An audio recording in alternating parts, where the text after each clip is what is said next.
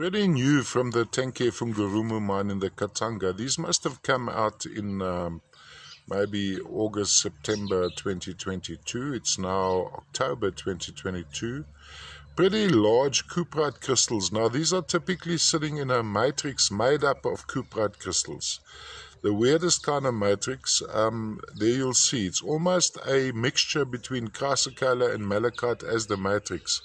Now I was fortunate to be able to extract this larger crystal out of the matrix, but usually they are more solid sections full of these cuprites. And what's strange, when you open cavities and crevices, you find crystalline cuprite crystals. So they are, it's a whole clump of cuprites which have been stuck together by this matrix of malachite and chrysocolla mixed.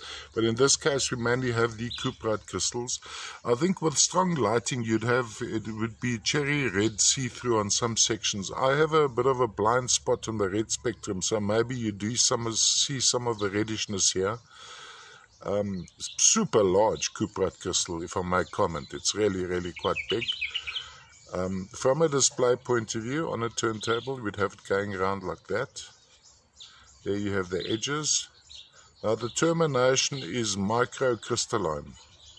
That termination over there, as you can see, a top over there, which would typically be a flat top.